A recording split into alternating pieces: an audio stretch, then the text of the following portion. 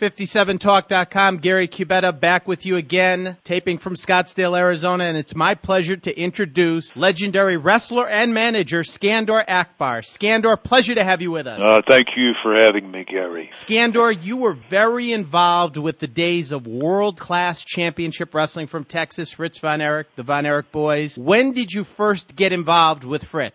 Well, of course, getting involved with Fritz was in the 60s, and I started in 1962. And in 1966, when Fritz was, so to speak, he and Ed McLemore had broken away from the Houston office, and I worked several matches with these guys down here on Monday, Tuesdays, and Wednesdays. And that was in 1966. Then I had a couple of other tenures with them in the early 70s, and bear in mind that was NWA at that time. And World Class, of course, his inception was in the early 80s with a name. Were you with World Class from day one? No, I was not. I was not. However, I was fortunate to get into World Class after everything was really going good, and I might add that this organization reached epic proportions as far as drawing, and it was just literally on fire. As people that watched World Class Wrestling, I mean, it was addictive to them, and the ratings just jumped completely out, and it was in the early 80s when I came here. Now, I want to add that I was working along with Mid-South at that time, and I started working both organizations. So I was hopping around with the great organization, Devastation Incorporated, and of course it was a lucrative area for lucrative era, I should say, for myself and everybody that was in World Class and associated with that organization. Skandor, what was it about World Class Wrestling when you arrived? Because you'd worked with Fritz before, you'd worked in a lot of other territories. What was special about it? Well, what I think is it was a little different atmosphere as far as that goes. You know, Dallas and Fort Worth and Texas was always a good territory, but I think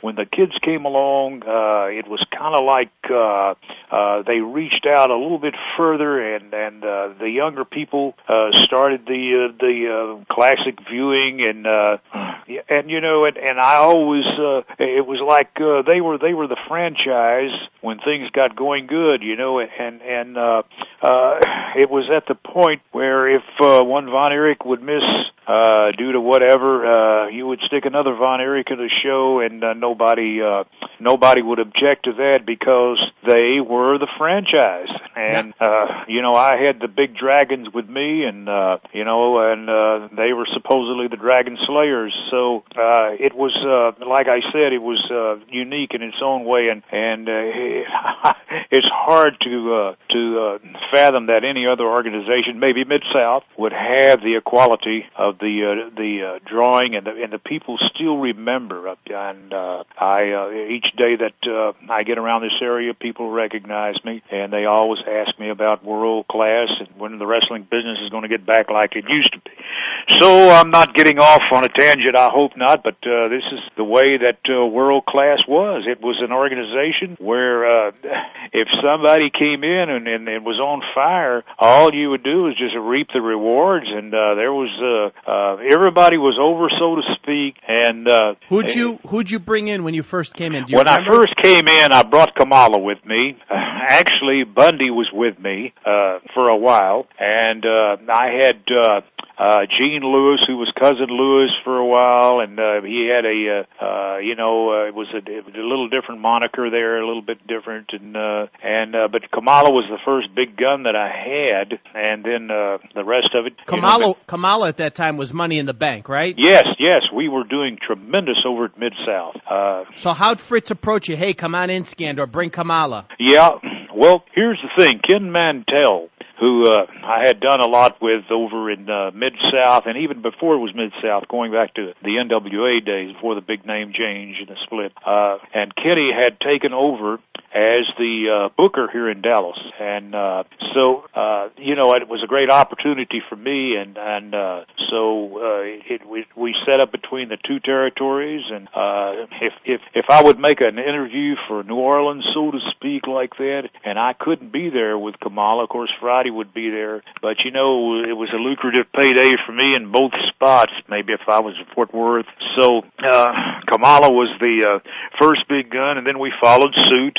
I had Killer Khan, I had the Missing Link, I had the Super D's, was an excellent tag team match. Who were they?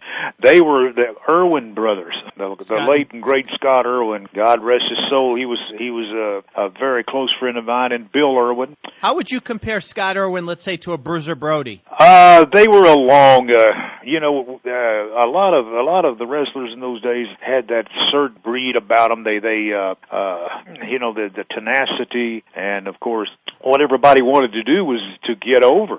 So when you speak of Brody and Scott Irwin, they would always get over. Like I say, tenacity. They were competitors, and a lot of people don't remember Scott Irwin because he passed early, but he was. Yes, he did. He did. Heartbreaking. Yes, he was huge. He was in great shape, and he could work. Yes, he could. Yeah. And he was the first one that I'd seen with the superplex off of the ropes and everything. And the way he did that was just phenomenal. And when Scott passed, it was a sad day, and I still stay in contact with Bill Irwin. Yes, sir, go ahead. When you first came into World Class, were they selling out Reunion, or was it still on the way up? They were basically selling out by the time I got there. Okay. I got there in about, I'm going to say late 82 or mid 82, and then the 82, 83, 84, 85 was just mind-boggling. It just went on and on. Were you there? You were there a little bit after the Freebirds and the Von Erichs had started their thing. Yes. The groundwork had been laid, and everything was on its way up. And they'd had switched bookers. The late Gary Hart was there for a while, and then Ken Mantell came in, and then everything else was just like I said. You had a different package on the card. Not only the Von Erichs, you had Chris Adams, who had come into the territory, Iceman King Parsons. I'm talking about the baby faces now, and then you had the big dragons like my boys, and then the birds. Interestingly, I'd like to add this. There was sometimes that they would put a 6-man on with the Freebirds, Devastation, and we made them big baby face. Hey, we did that in Dallas and Fort Worth, and they would turn around on the same tape if we were tapings and work with Von Erichs, and their heat was back. But everybody was a baby face with Devastation. We had some tough-looking guys, and the way Akbar always operated, it was like a very serious nature, and I took this business serious, and that's why I maintain heat even till this day. Well, Skandor, I've spoken with a lot of people, Buck Robley, Killer Carl Cox, many others, and they all say that it's underestimated the amount of heat that Skandor Akbar had in Texas and in Mid-South. The fans genuinely, as a character, hated you.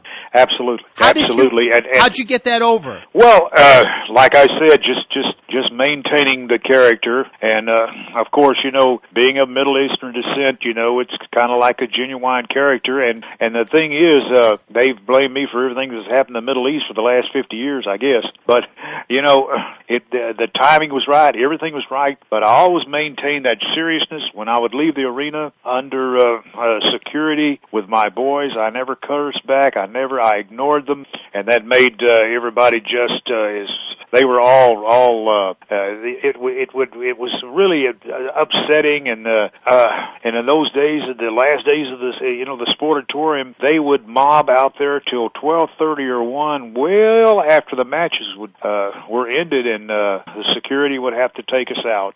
And as I said before, it was a tremendous package with myself and the birds. But I always had that tremendous heat, and going back, and of course over at Mid-South we were on World Class, I know, and I had to wear a bulletproof vest in New Orleans at one time. We'll get into that sometime. Skandor, yes, sir. You were unpopular with the fans, but behind the scenes, everyone says that they loved you.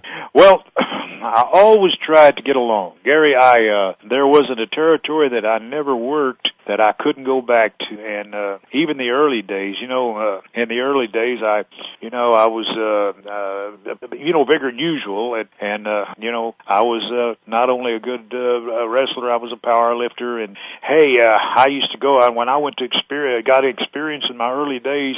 I would have to slide over somebody who wasn't in shape and everything. But you know what? I did all that, and but I could always go back. And they'd say, anytime you're ready, if you want to come in, come on in. So it was a good feeling. But I worked hard, and I realized that one of the main streams of this business was learning how to interview and talk. And I practiced that by myself for a long time. And when I got the opportunity to do it, that has given me great longevity in this business, my interviews. Yes. Now, I want to ask you about Fritz von Erich. I've spoken with a lot of people about Fritz. Yeah. You had a lot of access to Fritz. He really cared for you. Yes, he did. Tell me, before things started to happen to the boys, what was Fritz like?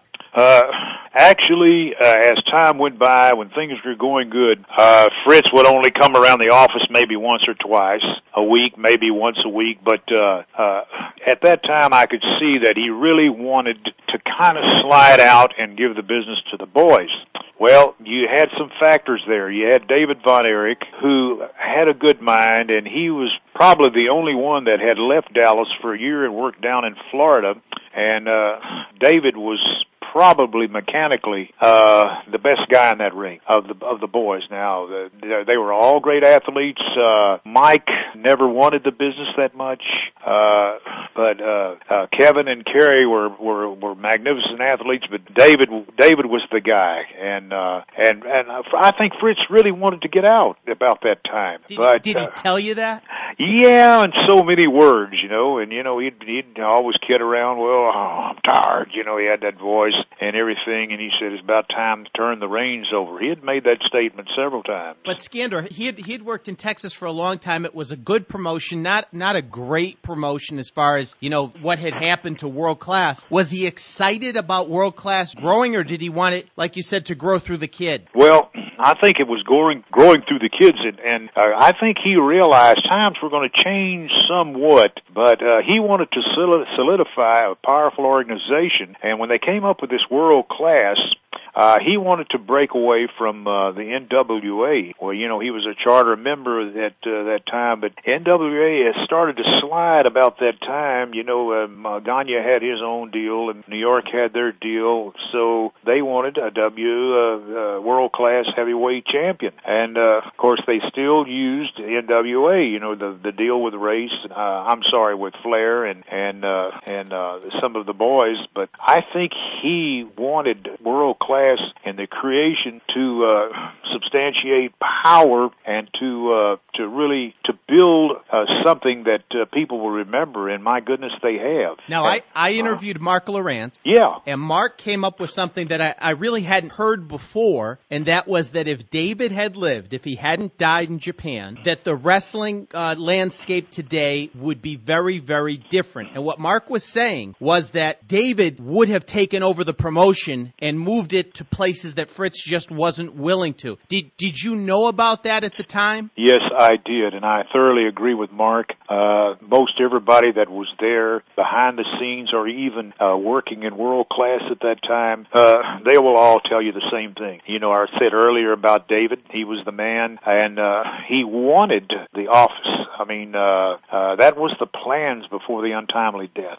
And later on, Fritz had approached Kevin. Kevin never wanted. I don't know where he was coming from or anything like that, but I would always hear people say, my God, I'd give my right arm to be one of those guys to take this territory over. That's when things were great. And it was a huge bubble, and I remember the old timers all told me when I came to the business, it's a big bubble, don't burst it. Things can happen, but in the later days when the slide came, even the Von Erich name didn't mean that much. It does mean that much, but you have to offer the people something else also, even concerning those guys. Well, I didn't want to get off of that, but yes, I believe if David had lived, things would have been tremendously different, tremendously. What was the reaction of Fritz after the death of David? Not obviously heartbroken, distraught, but could you see something else evolving, like, hey, who's going to take this thing over for me? Yes. I think so. I think he was searching then, and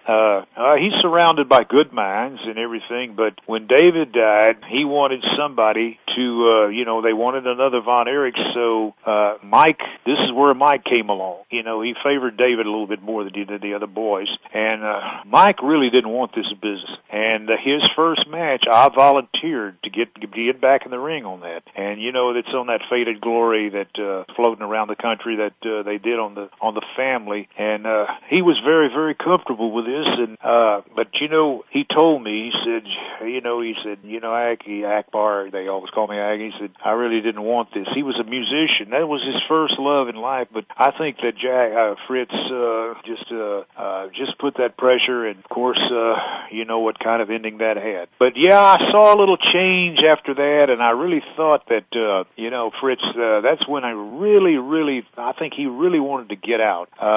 But, it was something that, and and Andre the Giant loved to come there, and it was a great territory. Everybody was making money, and of course, we had different packages. We mentioned the boys. Hey, Gino Hernandez was in there. Chris Adams was in there. Like I said, Iceman King Parsons and my guys. And Jimmy Garvin, he was kind of like one of the Three Birds and stuff like that. So we had a package that the people just loved. And I'm sure that Fritz believed in his own mind that this thing could go on. He said, but I'm going to kind of turn it over, and he wanted the boys to have it. Now, I've heard Gary Hart before his passing say many times that he tried to convince Fritz to take the promotion national because, of course, if you went into other big cities, you could draw huge houses, a lot of money would come into the company, and then you could get more talent and things would start to evolve. Yes. Do you remember Gary talking to Fritz? Yeah, I knew of that. While we're on the subject of Gary, I'd like to add in March of last year, we went to Allentown, Pennsylvania. He and I and Bill Irwin were the only ones there for a signing in Mid-South. And on the way back, Gary and I rode back together, and of course, we live in this area. And we said goodbye, and he passed away 8 hours earlier. I couldn't believe it. So Gary had, yes, he did say that, and I'm sure other people did too. Maybe Bronco Lubitsch said that because Andre would come in and he was being booked by McMahon, the elder Mr. McMahon, who I worked for, and he would say, he said someday, he said, you'd go nationally because he said the East Coast is going to do it. When the elder man dies, the elder McMahon, this man will go nationally. So of course, this came to be, but I don't really think Fritz knew anything. I heard him make the statement a lot of times. He said, "Nobody will ever be in Dallas but me. Nobody." But did you see Gary confront Fritz on this? I did not. Okay. But Gary, I knew Gary pretty well. And I met Gary first in 1966, and I was swinging around in territories. I was out there in Amarillo when Dory Funk Sr. was running. I went through there for a short time, and Gary was there, and so I knew him, and I knew when he came back here that he had a good deal. But I did know that because he had told me about that. What did he say to you behind the scenes in the early 80s? Did he say, I can't get through to Fritz? I can't get through to Fritz? Of course. Yeah. He said he's headstrong and I can't do anything about it. But he wanted, and that's what they really wanted to do, is go national. And, of course, then it became a trend, when Crockett bought out Mid-South, they went this way and this. But I think that Fritz really believed that this was his little domain, and it was. It was. At that time, nobody could. And it took opposition. I mean, I'm going to say opposition, but like New York, it took them a long time to crack Dallas, and also in Louisiana. But getting back to Fritz, he was headstrong about that. He did not, and he did bang that fist. He said, nobody's going to run Dallas with me, and that voice. And so he believed that. Unfortunately, with David gone, I don't think that Kevin had it in his mind and carried it, and Mike surely didn't. So then the domino effect became predominant with the boys. Skandor, what did you think at the time? Well, I thought I could feel the business would change. Now, see, Gary, I got in a long time ago when nobody stepped on anybody's toes. In other words, an example, the book and I, the two offices in Amarillo. Amarillo would not run close to Dallas, and Dallas would not run close to Lubbock and Amarillo. So everybody around the country had the understanding that there's no opposition, nobody steps on anybody's toes, or so to speak, and that was still going when we got into Dallas at that time, but there was rumors that was going to change. But Skandor, you have to remember, and as I'm sure you do, that Fritz was already in some way stepping on other people's toes because the show was going into the East Coast, it was going in all over the country, and the show that you guys were producing was so far superior to the other local shows. That's right. That you guys were already elevating yourself. That's the part of this story I haven't been able to really uncover yet, is why Fritz was so willing to syndicate the show, but wouldn't follow it up with something that would make him the money. Well, he had the opportunity. He was on Channel 11, which is an independent, was Gaylord Independent, and it went out through several states, and later on, Fox, it became a CBS affiliate, and the shares, Fritz had a 26 shares there at times on this Channel 11, which is unheard of, and, I've talked to people over there at CBS affiliate. They've had pro football, pro basketball, everything, and they never even come close to what we did on that Saturday night. But he had that opportunity to get on there, and of course, here goes the Turner Network too. They had the opportunity also, but we could go to St. Louis. We could go everywhere that Channel 11 came into, and I'll tell you what, we'd go in those different territories, and everything would just balloon. I mean, the sellout was there. For the other promoters. Yes. Yeah, because you guys, they'd see you guys up on the Superstation. They'd see you on the Pat Robertson's network. Then you'd go in and work St. Louis, and St. Louis would get a boost because the local fans wanted to come out and see you guys, right? Absolutely. Yeah. Yes, that really happened, particularly in St. Louis. And that's another story I'll get into. Like I said, we had a lot of good guys come in, and Chris Adams came. And he was up and down the card a lot, and then Kamala came in, and everybody that wrestled with Kamala right here in my hometown. Of course, I was in Tulsa that night helping DiBiase turn bad. But they had a spot show. We called spot shows, and when Kamala came in, everybody did a 15-second you-know-what, because he was so tenacious and everything. So Chris Adams had came to the promotion, and he told them, he said, if I had a place to go, I'd leave now, I'm dead.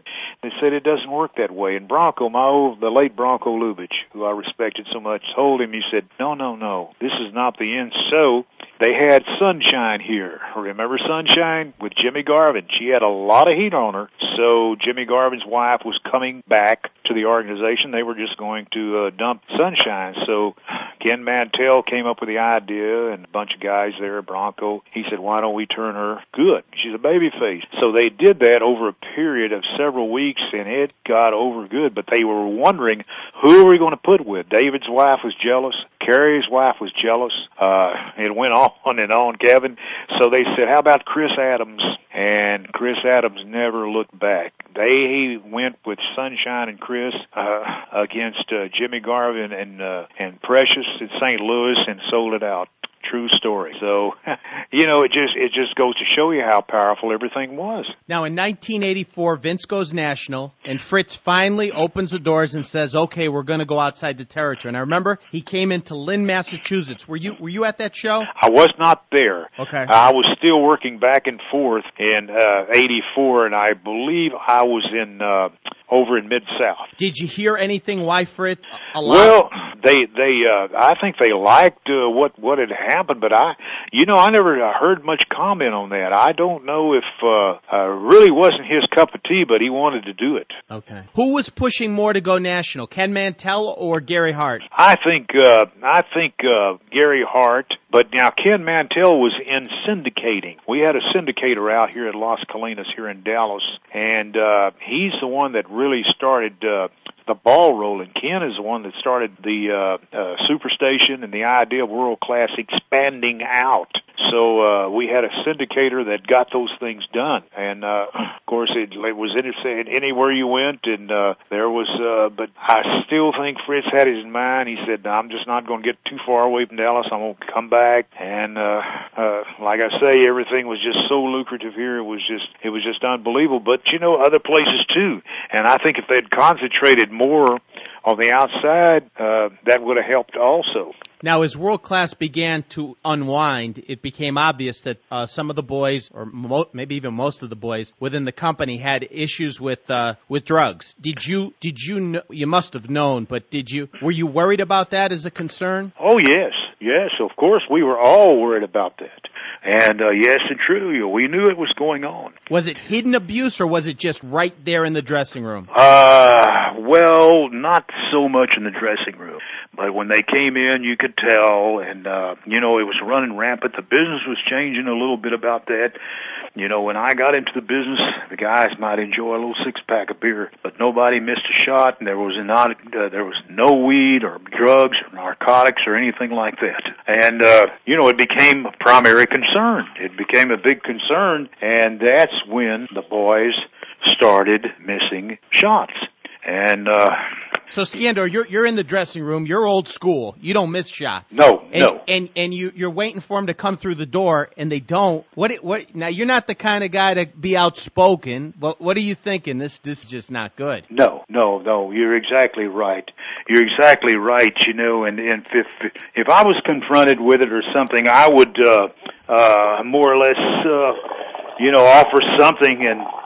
But I could see it slipping away. And a lot of places, now Dallas did not institute this, would fine guys for being late, but, maybe they should have. Because, there's nothing, and I've done some private promotions too, there's nothing that gives somebody an ulcerated stomach wound as to the fact that somebody's going to, the show and the substitutions hurt you more in wrestling than anything in the world. And they still do on these little independents sometimes. If they want to see somebody, they want to see them.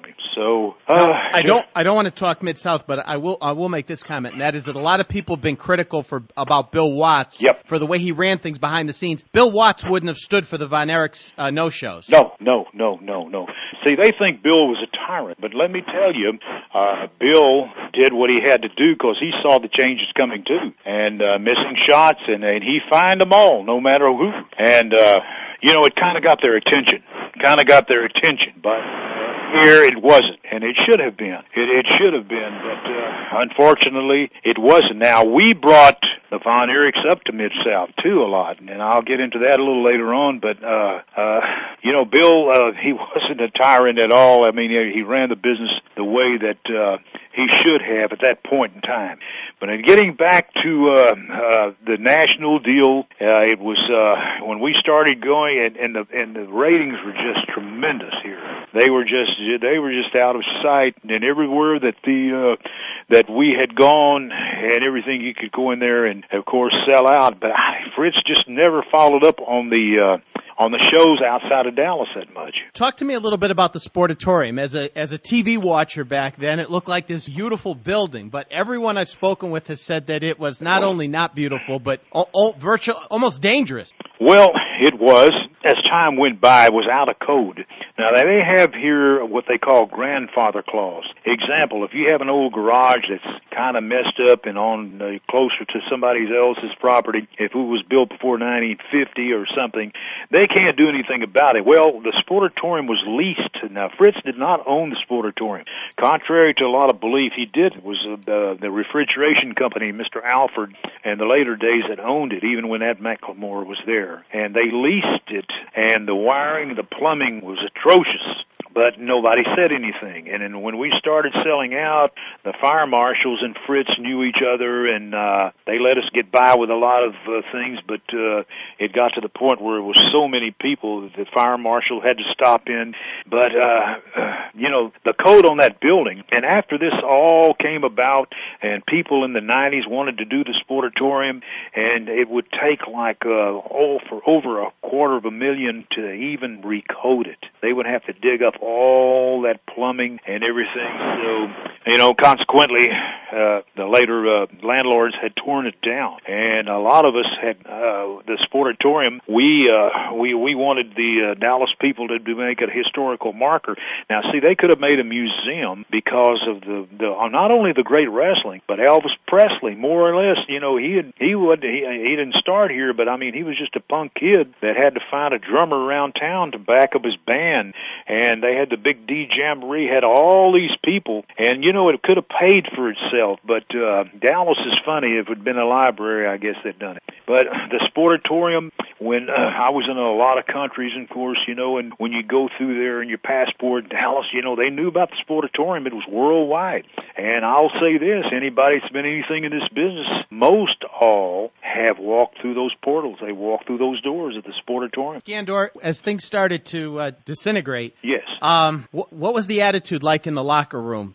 Obviously, Fritz had lightning in the bottle with world class, the Freebirds, the Von Erichs, Chris Adams, Devastation Incorporated. Yes. And now it's starting to slip away. And when things start to slip away, very difficult to recover. Yes, it is. Yes, it is. No matter how many times and how popular you are and how over, so to speak, the thing about it is people eventually become despondent about it. They don't like it. They love those kids, the franchise. They loved what was going on. But, it's almost like the old proverbial thing where you ride the horse to the cliff, but it won't go over. But those things begin to happen, like 85, 86. Things were still good, but the people, were beginning to absorb the rumors about the kids and the drugs and what was going on. And then the death of Gino Hernandez. Very bad. Very bad, yeah. Yes. And, that was... I think people focus on the Von Erich deaths. Yeah. But Gino had just had that successful program with Chris as a partner against the Von Erichs. They 30,000, 35,000 people in the Cotton Bowl. Mm-hmm. The promotion was still hanging in there. Gino dies, and people start to look at this and say, whoa, wait a minute. That's true. It was tragic about Gino and all the boys. But if you'll look back, and, some people... I had an interview not long ago, and this guy said, what about the Sportatorium curse? And I said, what do you mean? And then, of course, he named off, done a lot of research on this, so many in the modern era that have died that worked in the Sportatorium. It was uncanny. I couldn't believe. And when you start saying that, the Von Erichs, you got Gino, even Rick Rude worked here. He died. Brody was here. He's gone. I mean, it was like 16 or 18 guys. And, that's unheard of. Well, you make a good point in that, drugs and wrestling are, they go together in modern day, even today. But my goodness, yeah. But people focus on the drugs in world class, and some people might not believe in a jinx, but others might. Yes. Yeah, that's right. Yeah, absolutely. It's kind of like, hold on just 1 minute. Yeah, go ahead. Okay, can you hear me? Yeah. Okay, yeah. I just switched around here just a little while. But it's what it is. I know it goes on now. We had dress codes, and even the big organizations, they come in the dressing room with flip flops and what have you, and stuff like that, and tank tops and stuff like that. And it's kind of like they look like they come out of the gym, Are we getting a bleed over? I wasn't going to say anything, but we are getting a bleed over. It can't be from me. It's got to be on your end. It has, yeah. Hold on, let me get back on this little one here. Okay. Now, if this cuts off, it'll be all right. Okay, so I'll get back. Yep. Okay? Yeah, go ahead. Hold on. Go ahead. Boy. There you Okay, we got it? Yeah, that's better. No bleed over. Okay, you hear me better? Yeah, I can hear you good. Hello? Skandor? Hello, I'm here. You're faint. Hello? Yeah, now we're back to bleed over. Okay, I'm sorry. Are you okay now? I'll hang this one up here, okay? Okay, that's what's doing Okay, got it. I'll edit this out. Yeah. Don't worry. Let me. 3, 2, 1. Go ahead. Okay. So we were on the subject about the changes, and it did have a diverse effect. And later on, when the Sportatorium had started the big slide and everything, and I guess the kids were, after everything happened with the kids and everything, I think it was like Fritz wanted out, and he finally eventually did. and they sold Ken Mantell. Skandor, were you around when the crowds were slipping, or did you take off to Mid-South? No, I went back to Mid-South in those days, and of course now I would come in for the big shows. I came in for Texas Stadium, the Cotton Bowl, and I worked several of those. I never really there was one Texas Stadium that I missed. Were you there when the Texas Stadium was virtually empty in the I think it was 87? Yeah, I was one of the last ones, incidentally. What's that like in a huge stadium like that with only 6,000 or 7,000 fans? Does it feel strange, or it's no difference, or? Well, do you remember? Yeah, there is a difference. There is a difference, but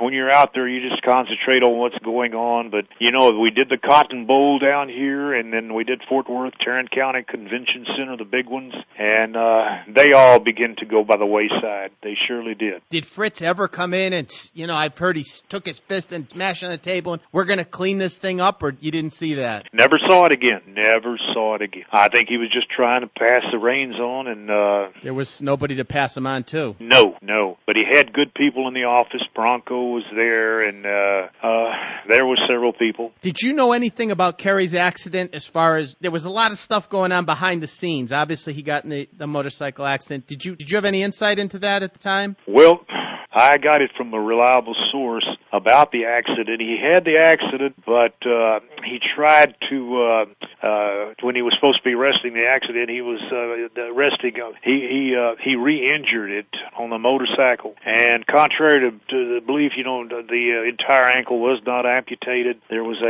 like a stump there, and I was one of the very few to see it. He'd always covered up and never shower or anything like that. So, Kerry was a proud guy. It must have. He was a proud guy.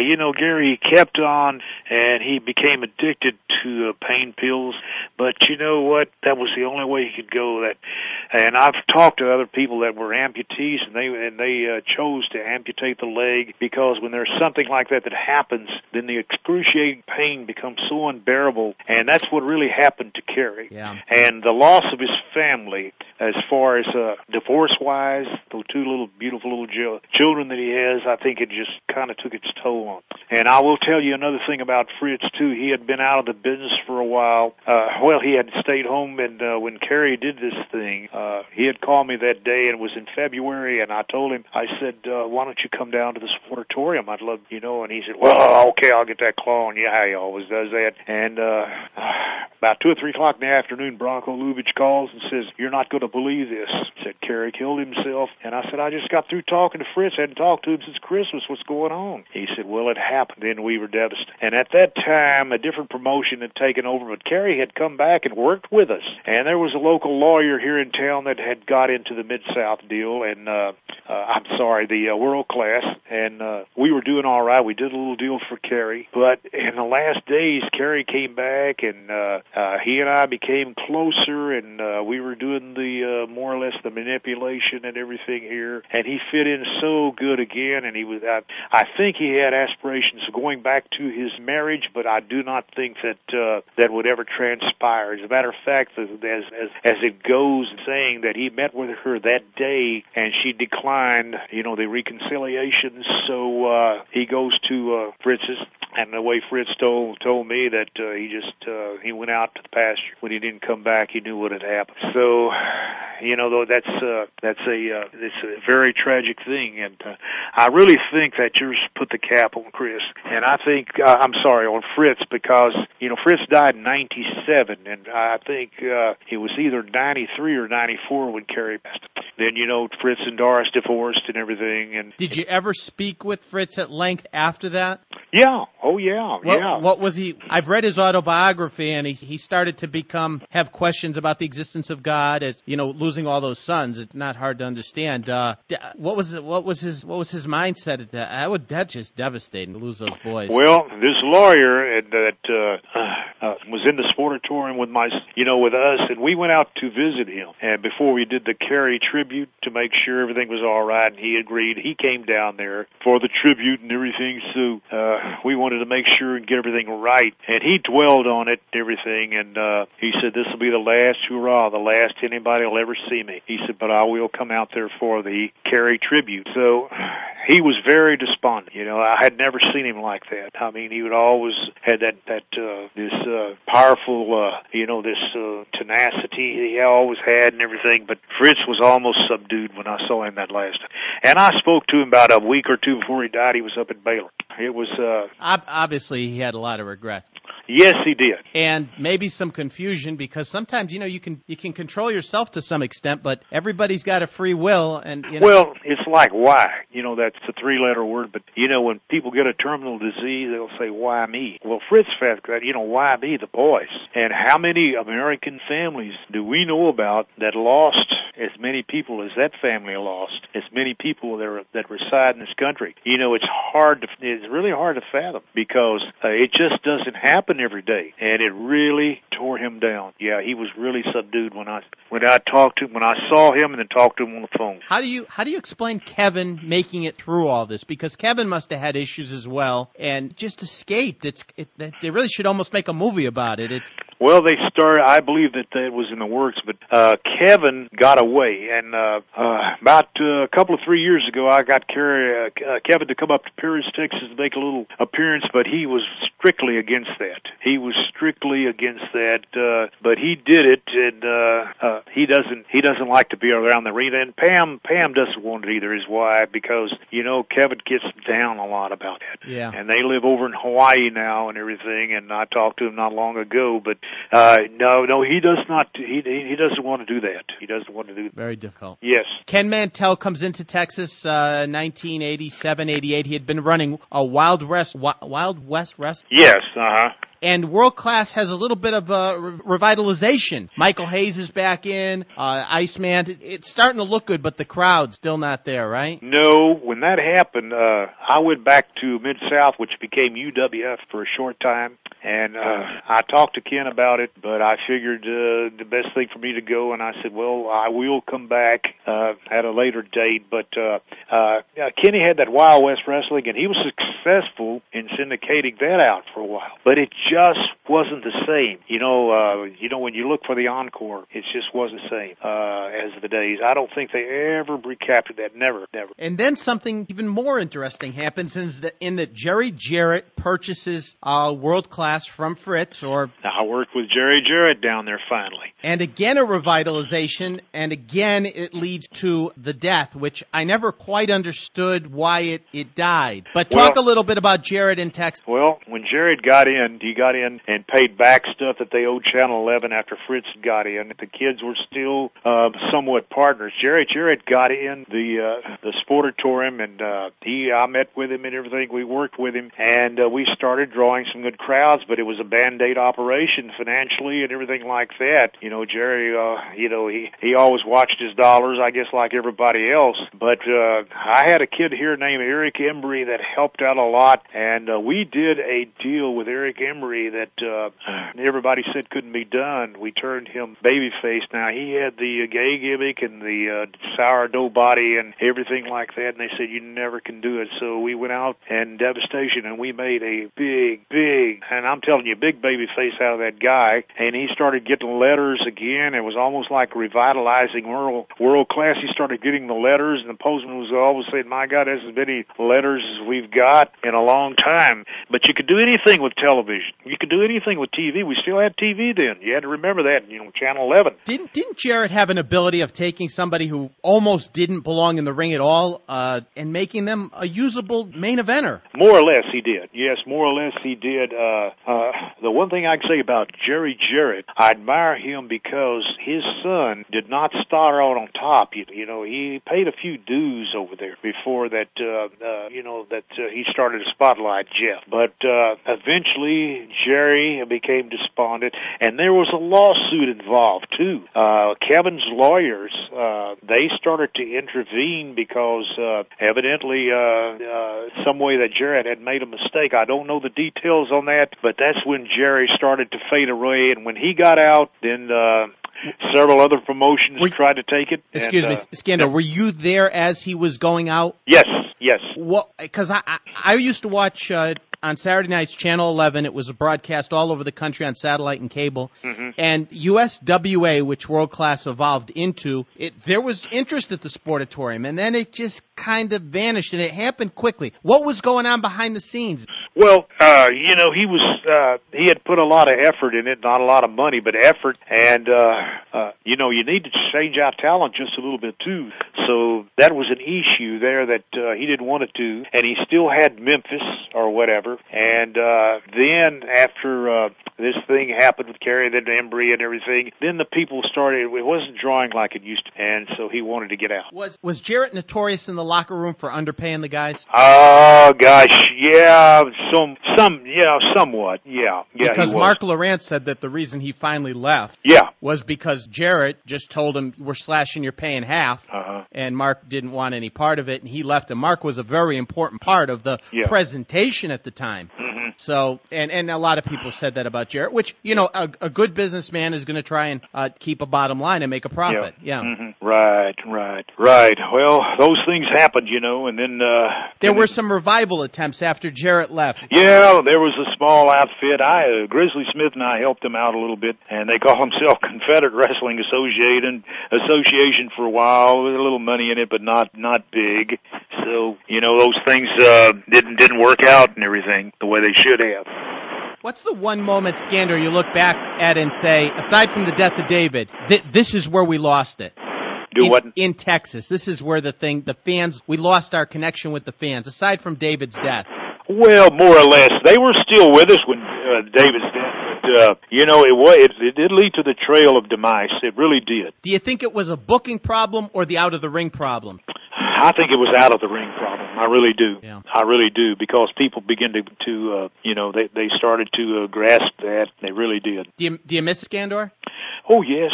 Yeah, I love the business, and I wouldn't trade any moment for it, and I was an intricate part of a lot of things. Do you look back at world class like Gary Hart and say, I really wish these guys had their act together, because I would have had a much longer run within the company? Right. Oh, yes, indeed. And believe me, and I'll say this right now, that after World Class, all the attempts were made, and that included Jarrett and the other people, never had an encore. Because what do you do for an encore when you had those tremendous years? What do you do? I mean, what can you do? So it was there, it was gone, and that bubble burst, like I'd mentioned before, and that's it. It's gone. It's like a page torn out. But I'll say it again. They've reached epic proportions with that. It was unbelievable how popular that it was, and wherever we went. Were there points when you were at ringside and you looked out and you saw the people and I just can't believe this during the glory days? Oh yes. Yeah. Or did you get caught up in it? Well, really, it was. I knew that things were good, because I'd been around the business a long time, and I could feel it. You can feel when things are everything is getting over. You can feel that. So it was an experience that I really, I am so thankful that I was part of, and I loved every bit of it. And, as far as the family, Fritz, Jack and his family and everything, they were just, they'll always be in the best memories. And, when the funerals came around, I couldn't go. I had so much heat. There was no way, but I offer my condolences to the family, privately. But there was no way. There was no way I could go. And neither could the Birds. I don't think they ever went either, But it was an experience that I had a friend of mine retired from a bank over here in Thurlow. Yes. Are you there? Yeah. And he said it was so uneventful, and I said, well, sir, I wouldn't take 1 week's bad bookings for all that 30 years you had in that bank. So it was great. Okay. There's a KRLD tower that's out here, and it bleeds over sometime in this back over. But I'm okay, if you want to go on, we can go on, and I'd love to do the Mid-South whenever. Oh, you like the interview? I loved it. Okay, here's what we're gonna close this up, because we're gonna do an hour, and then don't hang up on me though, okay? Okay, we're gonna close up this one for now, right? We're gonna close this one, but don't hang up. I'm gonna say thank you, nice, and but you don't hang up, because I still want to talk to you a second. Okay? Surely. 3, 2, 1. Skandor, I'd just like to thank you for taking the time with us today, the secrets, the behind-the-scenes happenings at World Class, and you were a great part of it. I really enjoyed the way you handled yourself inside the ring and as the manager, the creator of Devastation Incorporated. Well, I certainly appreciate that, Gary, and it was so fortunate for me to be part of it, and it was an era in wrestling and professional wrestling the way it was, and it was something that people remembered, etched in their mind. How many people, as I said before earlier, that would stop me on the street and ask me about world-class wrestling. They just, they just loved it. They loved every minute of it, and I loved every minute also. And it's always been a pleasure for me to talk about it because, you love to talk about good things that happen in your life. Everybody's like that. And that was one of the high points of Skandor Akbar's career. And like I say, it spanned from 1961 on up to private. Skandor, thank you so much. Thank you. Talk to you soon. Thank you.